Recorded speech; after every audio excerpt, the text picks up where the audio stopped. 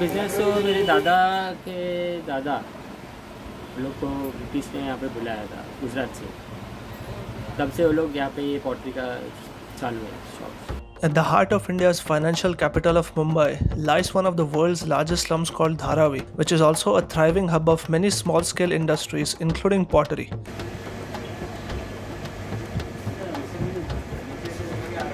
There's a whole community of potters who've been inhabiting the place for over a century in a tiny 12-acre colony called Kumbharwada. The Chauhans belong to just one of the roughly 500 families in the area who earn their livelihood by making artifacts out of clay before selling them in the market. Normally 10 बजे से तब labours आ जाते हैं, काम चालू हो जाता है, फिर दोपहर को सबका खाना टाइम है वो सब होता है, फिर शाम को वापस शाम को 8 बजे तक सब रहता है। एक कारीगर है वो 1200 बनाता है, चाय का कूलर है वो, फिर और एक है वो बनाता है आइसक्रीम का 1000 पीस बनाता है, बड़े बड़े रहेंगे तो 100, 150, 300 ऐसा होता है एक दिन में। The area was built in the 19th century by migrants of potters from the Indian state of Gujarat and continues to flourish as the elders pass down their skill onto the younger generation. हमारी 3 पीढ़ी हमारी यही खुलाई है पोटरी में, मतलब 3 generation से काम कर रहे हैं। मेरे फादर का यहीं पे बोर्न हुआ, मेरा भी यहीं पे हुआ, हमारे दादा आए थे 14 साल की उम्र में, तब अंदाज़ा लगा लीजिए कितना साल हो गया। They live in the narrowest of lanes in the shabbiest of houses with the poorest of ventilation, but none of this hinders the craftsmen from making excellent artifacts that range from earthen pots and saucers to lamps and flower vases.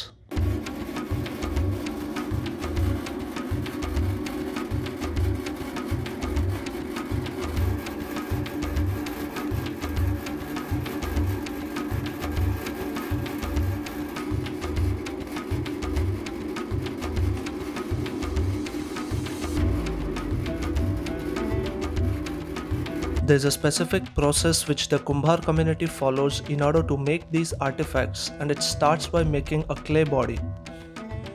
They add water to the clay powder and the wet mixture is then stomped upon until it becomes suitable to be molded.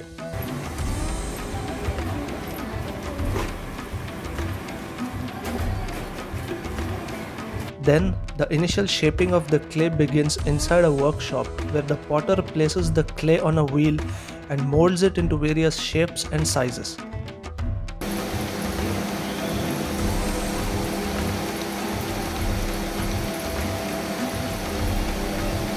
The mold is then left to dry, followed by which it is coated and polished, giving the artifacts a shiny veneer.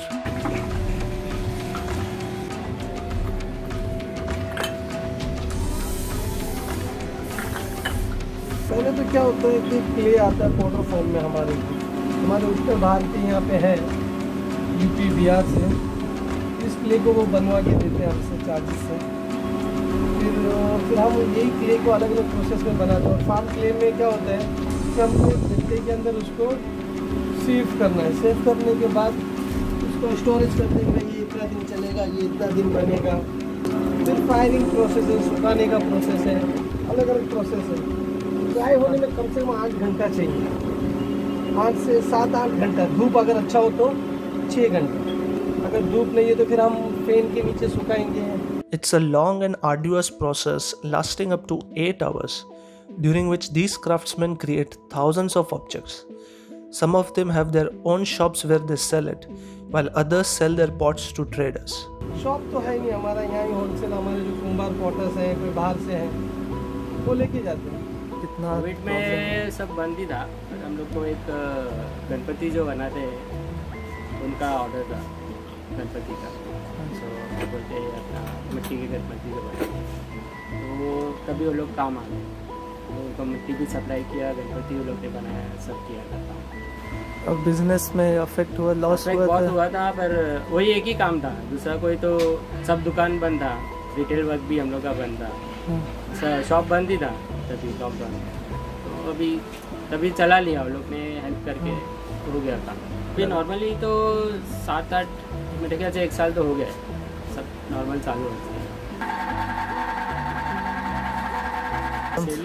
Selling तो अभी वो अपना seasonally होता है, लेकिन हम लोग का जो नॉर्मली चलता है वो है कूलर है, चाय के कूलर है, वो सब रेगुलर चालू रहता है। तो वो बनाने के लिए कारीगर वगैरह सब अलग है, तो वो सेलिंग चालू ही रहता है। कूलर का है, चाय का है, फिर आइसक्रीम के कप्स है, वो सब जाते हैं।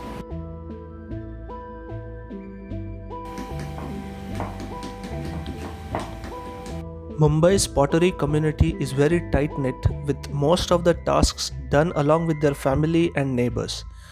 By sharing resources and responsibilities, Kumbharwada has sustained itself for such a long time. But having seen little development as compared to the rest of the city, the community fears they will be left behind. मैं तो सोचता हूँ हमारा Kumbharwada develop हो, ये pottery station को भी हुकूमत डेवलपिंग के लिए चांस दे, गैस सब्सिडी वाइज दे, क्योंकि पॉटर्स को यहाँ पे वैल्यू इंडिया में कुछ भी नहीं। अगर यही काम फॉरेन में होता था ना, तो वहाँ पे हुकूमत उनको लोन वगैरह का प्रोवाइड करके देती थी। यहाँ पे अगर लोन मांगने जाओ तो बोलता है धारावी नेगेटिव एरिया है, भले हम हमारा आईटी रिटर्न करें, टैक्स भरे, कुछ भी करो, लेकिन हमको ब्लैक लिस्ट में ही डाला गया है यहाँ पे।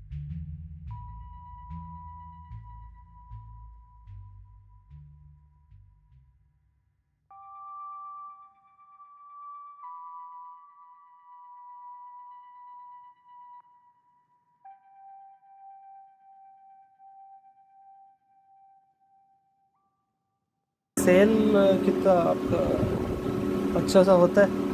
कभी अच्छा होता है, कभी नरम गरम चलते रहता है। अभी जितना भी हाल फिलहाल तो अभी ये मार्केट का लेवल इतना डाउन है कि आदमी के पास पैसा नहीं है, तो कहाँ से सेल होगा। हमारी 3-4 साल से दिवाली एकदम लॉस जा रही है, यानी खा पी के थोड़ा बहुत ही कुछ भी नहीं बचता है। क्योंकि जब से ये कोरोना पीरियड, उससे पहले से बहुत नुकसान होता है यहाँ पर।